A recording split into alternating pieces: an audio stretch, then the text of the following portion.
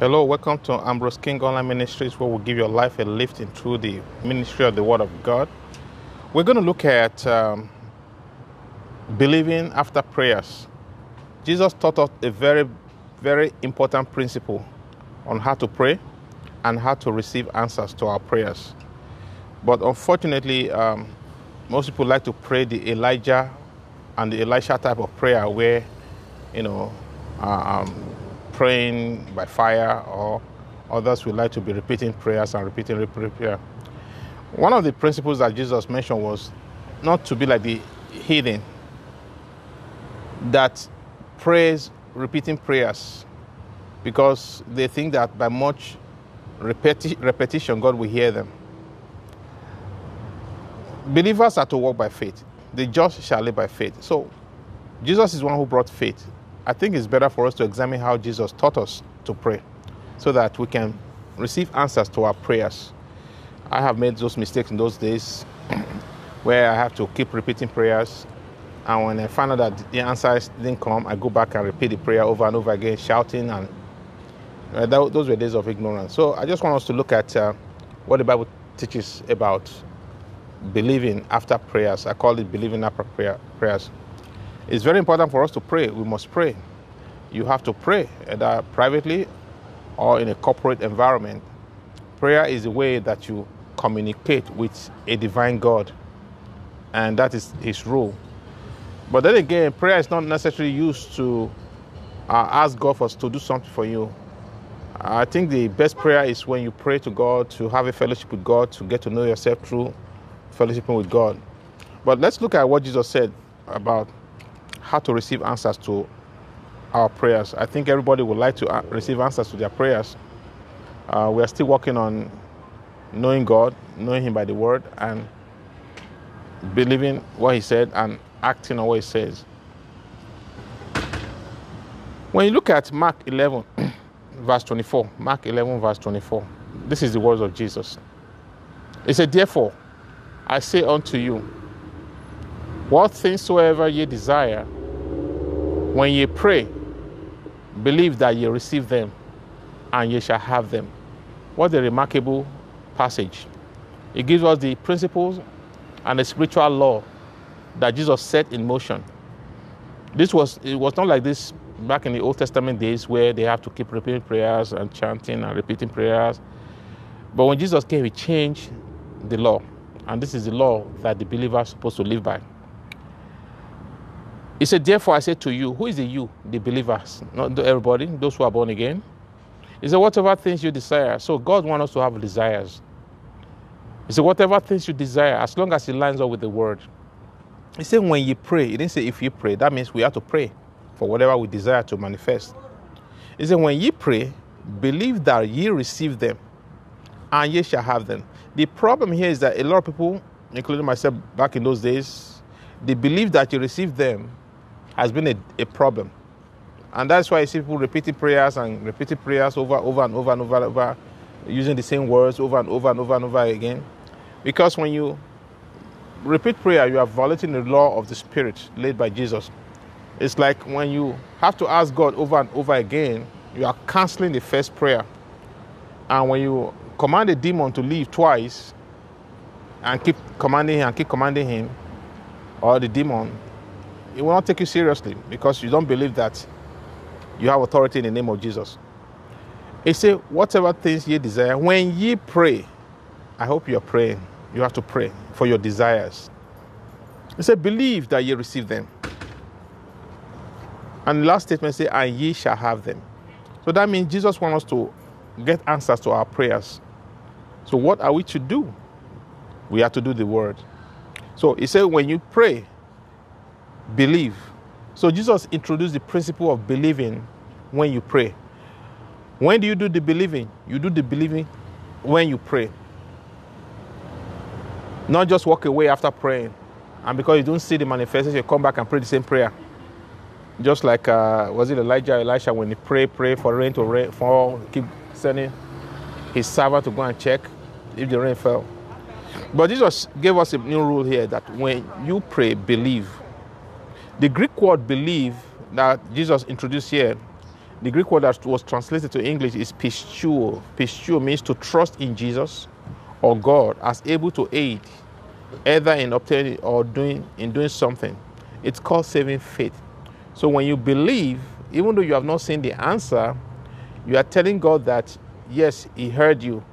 And because he heard you, he gives to you. Because the Bible tells us that if we pray according to his will, he hears us. And if we know that he hears us, we have the petition, what we have. So we are to do the believing. The believing is where you repeat yourself, not the prayer. Because say when you pray, believe, then you shall have them. It could be an hour, a week, a month, a year, whatever, depending on your believing after praying. So most people love to go back and repeat the prayers and keep repeating the prayers and keep repeating the prayer. And it's like chanting and chanting. And this, Jesus said this is what the heathen do. The heathen pray like that, and Jesus didn't want his believers, his followers, to pray like that. So you pray once, make your petition according to this rule. Make your petition once. When you pray, in the name of Jesus, God hears. But at the right time, God gives the answer. And what do you do between when you pray and when you get the answer?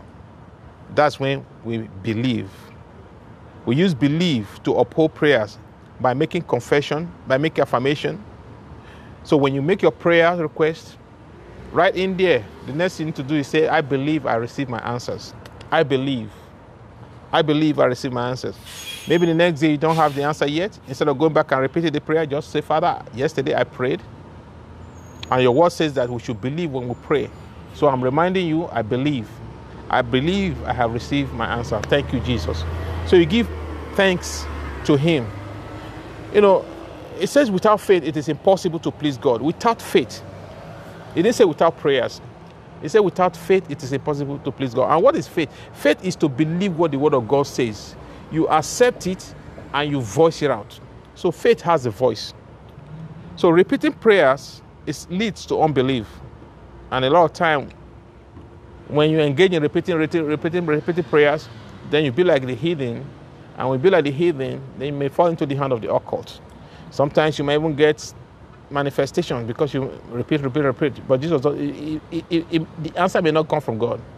So it's very important for us to follow what the Word of God says and adapt it to ourselves. So when you pray, believe. When you pray, believe. When do you believe? When you pray. Not a week later, not a month later. When you pray, instantly when you conclude, you believe. How do you believe? You say to God, I believe I receive answers to my prayer. Thank you, Father. I believe I receive answers to my prayers. Glory to God. When you look at Mark 11:23, this is another principle that Jesus taught us on how to get what we want.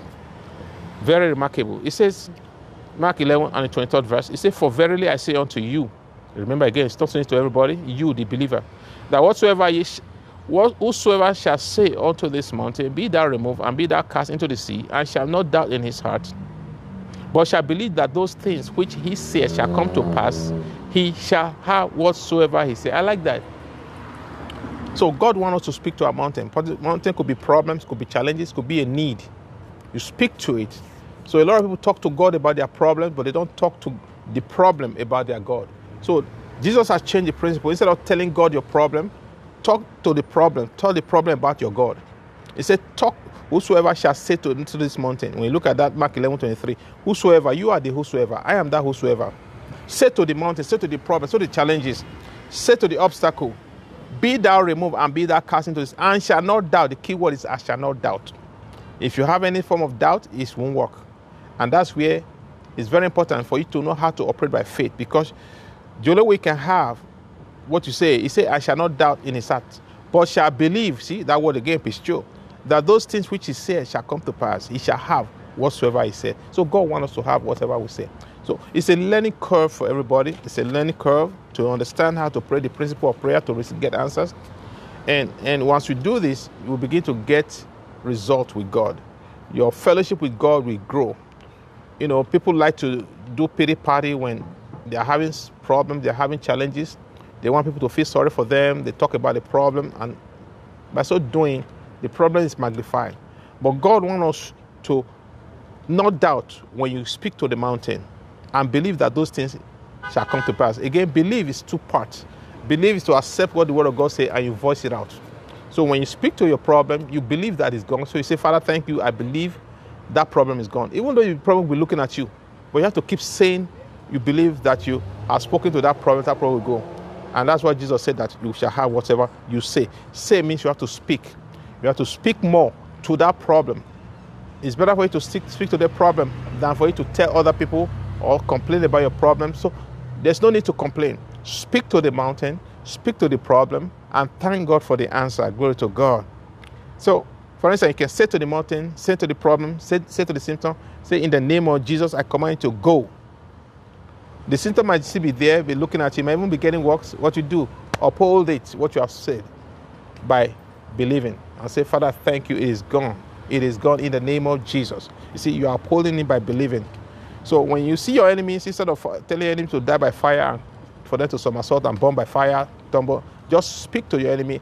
Speak to them in the name of Jesus. This demon, leave my body. This demon, leave, whatever it is. Speak to those enemies to live in the name of Jesus and uphold with faith. Give thanks to God for the answer. So that is what Jesus taught us in the New Testament. And that's what every believer is supposed to be practicing. And as you do that, we begin to experience better results with our prayers and better results with the words that we say. And that's why it's very important for you to say positive things. Always say good things about yourself, about your situation. You speak to that problem. You see, when you keep telling people about your problem, you are magnifying it. You are making it bigger. When you keep talking about your enemies, about devil, about demons, you are making their influence over your life bigger. But what you need to do as a believer, that's why you need to be filled with the Holy Spirit. Once you are filled with the Holy Spirit, you now operate in what 1 John chapter 4 verse 4 says. It says, ye are of God, little children, and have overcome them, because greater is he that is in you than he that is in the world. Because the Holy Spirit that is greater than anything that will come against you is inside of you. And that's why Apostle John also says, whatsoever is born of God overcomes this world. And I said, this is the victory that overcomes the world, our faith. So it's our faith that overcomes. It's our faith that produces results. It's our faith that helps us to get what we pray for. I trust that this short fellowship has been a blessing to you. I just want you to do me a favor, put your comment. Go ahead and like. And of course, share. And my prayer is that, you will walk by faith and not by sight, by not repeating prayers, by not chanting. It is not the amount of repetition that makes God answer.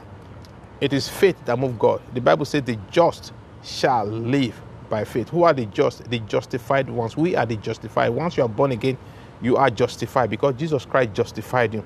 So it's a law now, not the way the Old Testament prophet, the Old Testament folks, not even the way Moses prayed. Because we are in a new creation. After Jesus died and rose up from the dead, he brought forth the new creation. If you're watching me today, you are not yet saved. It is too dangerous. Where will you end? Are you going to go to heaven or are you going to go to hell? Without Jesus in your life, you will go to hell. And to believe is very simple. What you need to do is trust that what Jesus did on the cross, he died, he was crucified, he shed his blood. The Bible says he shed his blood for the whole world. So he took your sins. Our sins were laid on Jesus. And he died, he was buried, he raised himself from the dead, he's in heaven now. All you need to do is put your faith. See, faith again, you have to believe. So you have to accept that what the Bible says is true. You find that in 1 Corinthians chapter 15, verse 1 to 4. And the Bible tells us that if we confess with our mouth the Lord Jesus and believe in our heart that God has raised him from the dead, we shall be saved. That's Romans chapter 10 and verse 9. So God has made it so simple to believe on Jesus to be saved. Just wherever you are, just tell him that you are sorry, that you are a sinner, and that you have come to him, and you believe what the Bible says, that Jesus died on that cross for you, for your sins, past, present, and future sins. And now that you confess him as the Lord of your life. And when you do that with a believing and repentant heart, the Holy Spirit will come and seal eternity in you. The Holy Spirit will come and live in you. And from that day until rapture, or when you leave this earth, your salvation is secured. That's what the Bible says. So I invite you, if you don't know Jesus, come to God today, get saved, get filled with the Holy Spirit, and begin to allow the Word of God to dominate your thinking, and you act on the Word of God to get results. I trust that this video has encouraged you. Again, if you want to put your comment, go ahead and put your comment, and don't forget to click the like and share. God bless you. I'll see you all again in another video. Bye-bye.